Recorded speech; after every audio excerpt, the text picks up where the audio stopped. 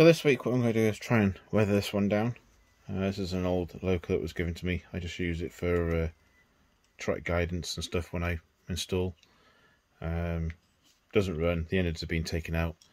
So I'm going to weather this down to a really sort of dark, rusted look. Just some of the examples I used to get over in Barry scrap yard, where they had like hundreds of various locos just lined up in various sort of states of disrepair and scrap. So we'll see what we can do with this, and this will be added to the scrap layout. Again, first off, we're going to use is a bit of this matte coat. Just paint it liberally over the entire surface, and then add in some weathering effects.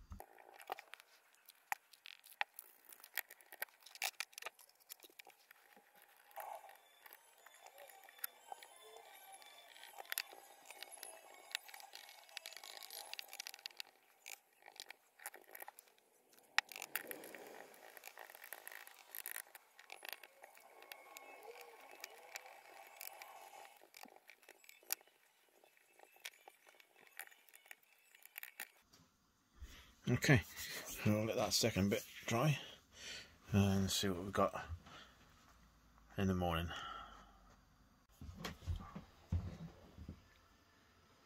So today I'm going to carry on with weathering this up.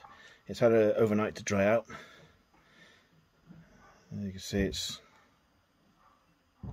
not too bad. What I'm going to do is just continue putting another coat of thinned down clear matte varnish just on the various areas, and then we'll try and apply some rust powders.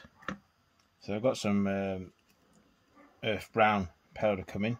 Unfortunately it didn't make it for today's update, but we can proceed with just the whole rust powder for now, and then when that turns up I can just do an additional coat. This is just basically just tapping on.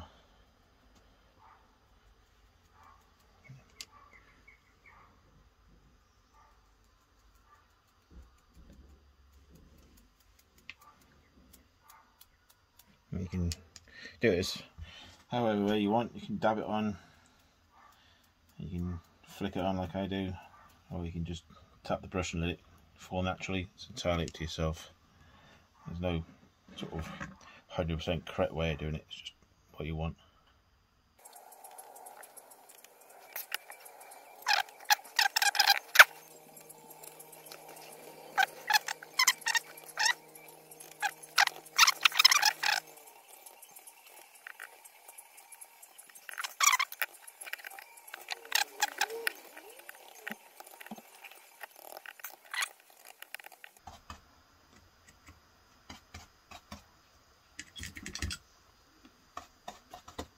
See much in there, but there we go.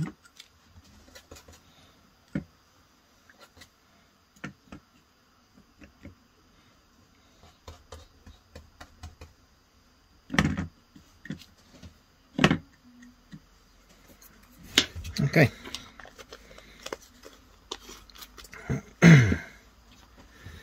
So we'll lift this up.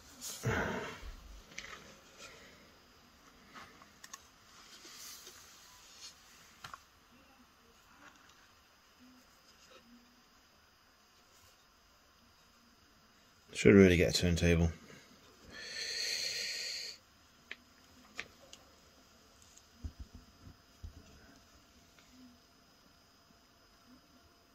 There we go. So it's just a little bit of white, just to sort of break it up a little bit. And obviously when the darker stuff comes, I can do. Oh, there we go. when the darker stuff turns up, I can do the undercarriage area, the bogies and wheels and rods and stuff.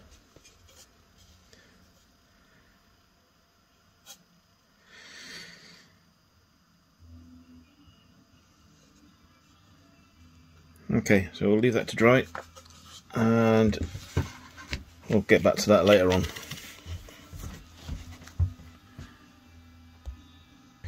What I'm going to spray just a thin clear matte lacquer on this now, just to lock in some of these powders, and at least then we can get that bit done, we can get it put into the scrapyard. Just putting my mask on because obviously in the loft and the stuff goes everywhere. Okay. Okay.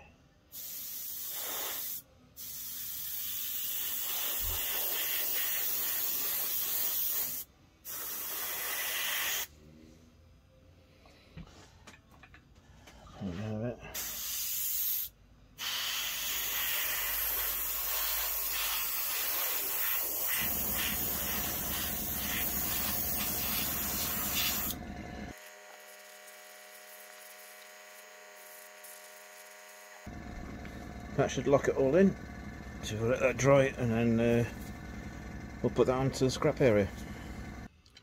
Okay, so we moved it over to the scrap area. This is where basically this will live now, along with probably some others that I'll do in the future. Like I said, when the other wear powders do actually turn up, I can always go back to that and just put in a couple of sort of dark areas, and again basically just seal it in with a clear lacquer. So many thanks for watching. Hope you liked the video. I'm trying to keep it as short as possible these days. If you'd like the channel, please do subscribe and click the like button below. It all helps, and we'll catch you again very soon with another how-to or maybe just a running session. Cheers for now. Bye.